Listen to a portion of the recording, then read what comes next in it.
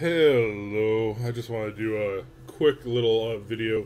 So, if you're like me, you have a VR headset and you just like leave it plugged in all the time, but then every now and then you'll try to play a game, usually from the U from U bleh, from the UDK, from Unreal's UDK, made in that engine.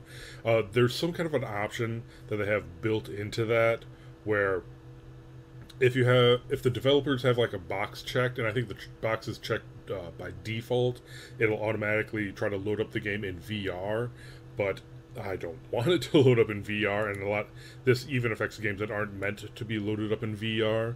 So I am going to show you exactly how to turn that off. You go down to the game, right click, properties, go to set launch options, and you set the option hyphen nohmd.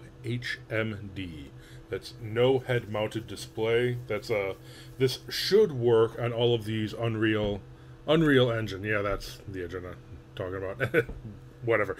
Anyway, this should work on all the Unreal Engine games that try to automatically load up in VR. So hope that helps. Anyway, till next time, later.